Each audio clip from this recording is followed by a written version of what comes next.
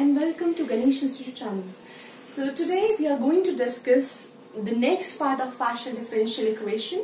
So we are going to solve homogeneous partial differential equation.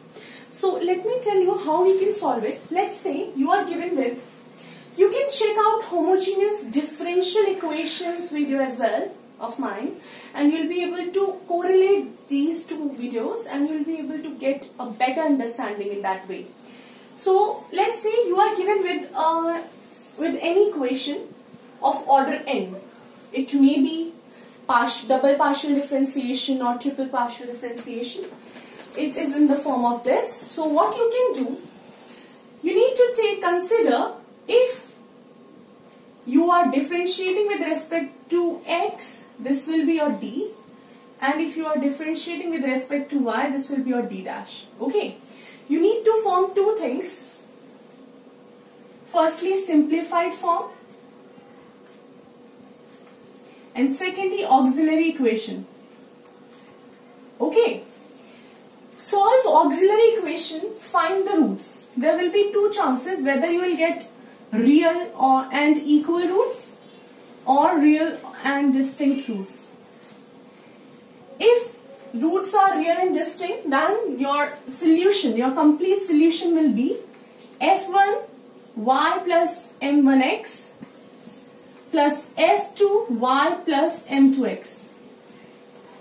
Okay, or you can simply write it as f1 because that is the same function, or f2, both are right. But for real and equal, you need to consider f2x y plus m1x. Okay, these two things you need to remember. I am talking about those homogeneous equation which has 0 in right hand side, because you know whenever we solve homogeneous equation we have two things: complete solution and particular integrals. So for equals to 0 type of equations, you need to only find complete solution, complementary factor. Complementary factor will result into complete solution. Both are same for those type of equation whose right hand side is 0. But if you are given with something like a raised to power x, trigonometric function, power function, then you need to find out particular integral, add complementary factor and particular integral, then you will get complete solution in that. Okay. So I am talking about at the moment those equations whose value on right hand side is 0. Correct. Let us solve this. You know that R is what? Partial differentiation, double partial differentiation of function with respect to x. S is double partial differentiation with respect to both x and y, and T is double partial differentiation with respect to y. Right? So this will be in the form of 4, 12, 9. Right? Now you can write it as d. Right? 4d square, 12d, d dash.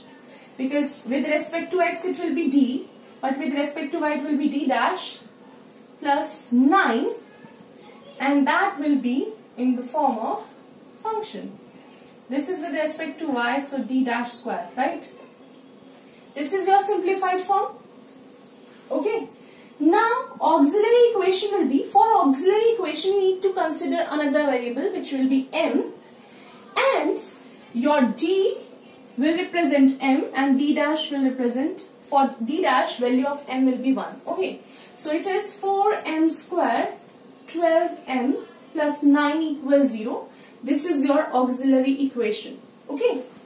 Now solve this and find out the value of m. Check it out whether roots are real or distinct. So how you can solve it? You know, simply splitting the term method. 9 times 4 is 36. You can split it as 6m, 6m. Take 2m common, m plus 3. Take 3 common, 2m. Oh, sorry. 2m plus 3. So from here, if you put 2m plus 3 equals 0, m will be minus 3 by 2 and m will be minus 3 by 2. Because roots are equal, so the formula is m1 m1. So your complete solution, your complementary factor and complete solution will be the same because you are having equation of the form e equals to 0. f1 y plus m1x, because x is m is in minus, so minus 3 by 2x, plus f2 y minus 3 by 2x. This is your answer.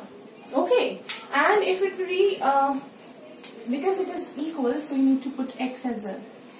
If it would be distinct, then you don't need to put x, only type two different solutions here. Okay, I hope you understand. This was the simplest example. We will take it further onto different steps, different difficulty level.